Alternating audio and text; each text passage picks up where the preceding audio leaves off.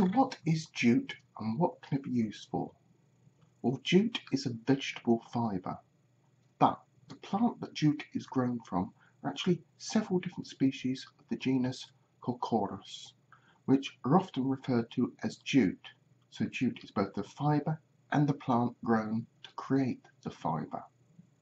Most of the jute around the world is grown in India and Bangladesh, in and around the Ganges Delta.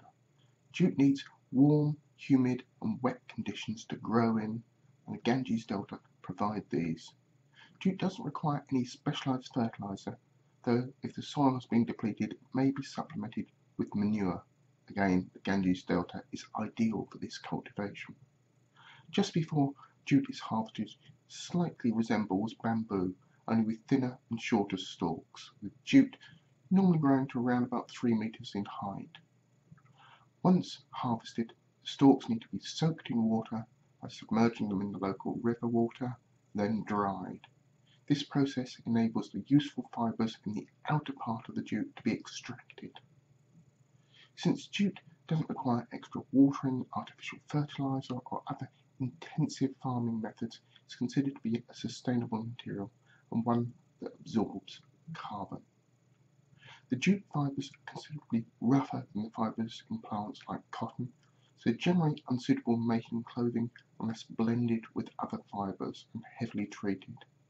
However, the fibres from jute are quite strong and relatively cheap to produce, and they're used in a wide variety of products you probably have used without knowing where they actually came from. And one of the common uses is making hessian fabrics, sometimes called burlap. This fabric is commonly used to make sacks for carrying anything from coffee beans to potatoes. The sacks are strong enough to transport the heaviest of articles and yet allow the contents to breathe. Hessian is also used in making sandbags for emergency flood defences or the durable bags to carry your shopping in. Jute also has good thermal insulation properties, so wrapping items in hessian can protect from both frost or excessive heat. It's especially useful in gardening or landscaping. Since jute is a natural fibre, it will naturally biodegrade over time. One of the more unusual uses for jute is in the external parts of camouflage gear, like a ghillie suit.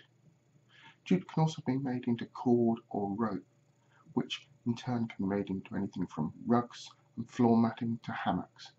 However, some of the more unusual uses of jute can be in paper, cosmetics and paint. With pressure growing on the planet's resources, it's likely that more uses will be found for the useful material of jute.